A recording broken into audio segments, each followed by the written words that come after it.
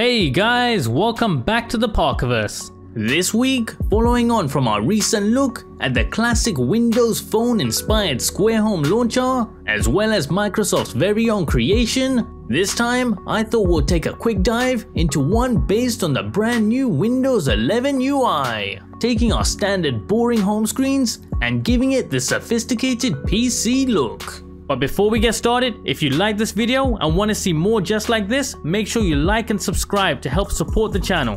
And don't forget to submit your live wallpaper and home screen requests right from within the Epic Live Wallpaper app. Just head to the live section and then click on the request button. And remember to boost your favorite ones using both the heart and the booster buttons here.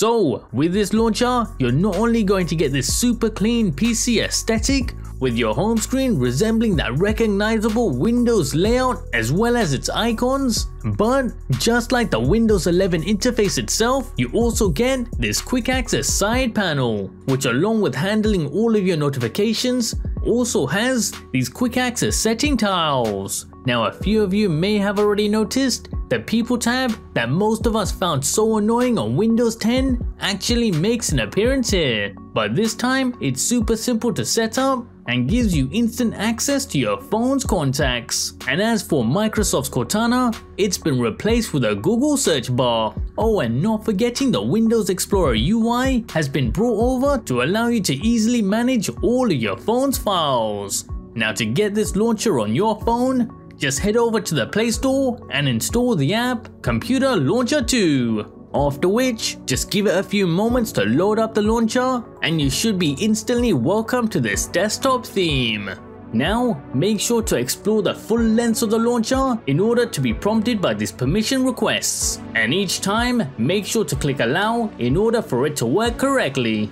So now that we have that out the way, let's look at some of its customization options. Now by simply long pressing on the home screen, you can access this extended menu.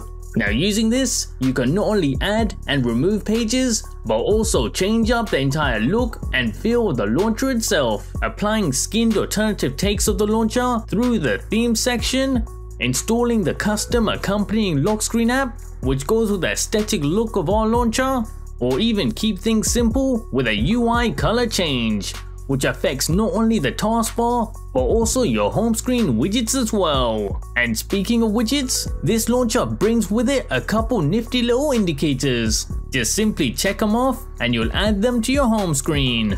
Additionally, there is support for third-party widgets as well. However, at times this can be a little hit and miss.